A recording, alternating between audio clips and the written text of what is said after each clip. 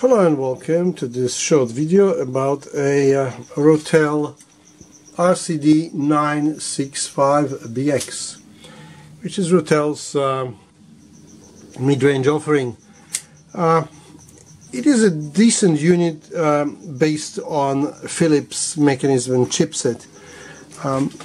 What we have here is a CDM-4 which is the most reliable, in my book at least, mechanism ever made. It's a magnetic swing arm, which we'll get there later, and this is Roam Bitstream DAC, or this reflection there, that's why you couldn't see it, and that DAC is SAA7351GP. and says, what on earth is that? Well, it's a Philips DAC, but you can see it is used in Arkham, Audio Mecca, Conrad Johnson, Sam Moran's, about 5 Meridians, a lot of Micro Megas, a lot of Philips, Revox and Studer, and that's the Revox RCD-965BX. So it's in good company. The SPD output is pretty decent, you know, it's not square, but the vertical transitions, you know, from up and down are vertical, and this is what DACs are looking for. Reasonably well built. The board looks that it's a quality unit, and there has been a lot of modifications here. For starters, let me turn that down further. A lot of black gates. Black gates are highly revered capacitors in audio community, and we have here 2, 4, 6, 8, 9, 10. So at 30 to 50 bucks a pop, I don't know, depending on value. Well, it's at least $300 to $400 worth of capacitors modifications.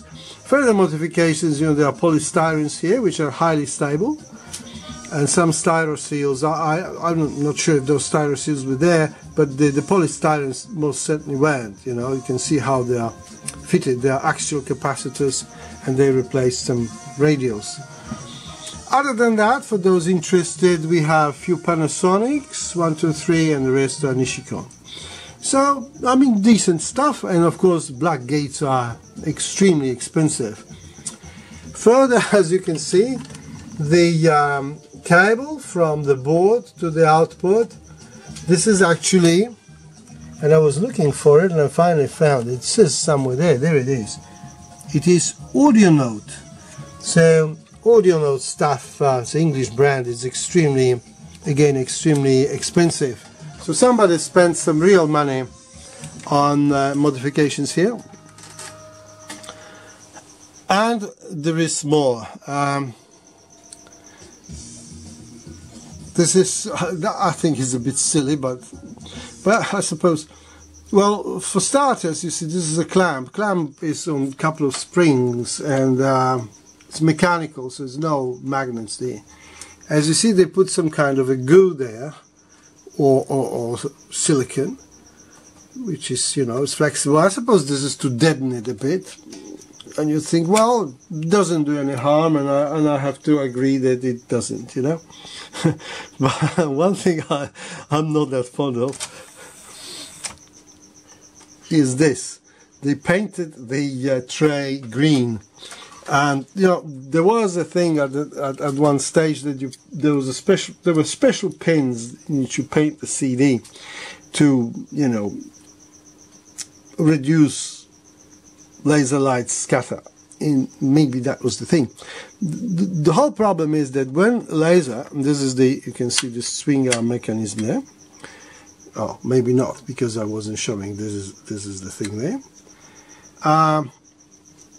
It focuses. There is less than a millimeter of a focus, whereas that tray is not really engaged in any way. And also, when the whole thing goes in, the tray goes down, so it goes further for another like 4 millimeters. So it's not part of the the mechanical assembly or mechanical and electrical assembly. It's just not there. As you see, it went really down. You know, if you look, it is at higher level and then just drops. So it has nothing to do with it really. But you know, I don't know if I can remove that thing, because it looks like a decent pen. It's like done with the pin. You can see it here. But, well, maybe I'll just leave it, you know.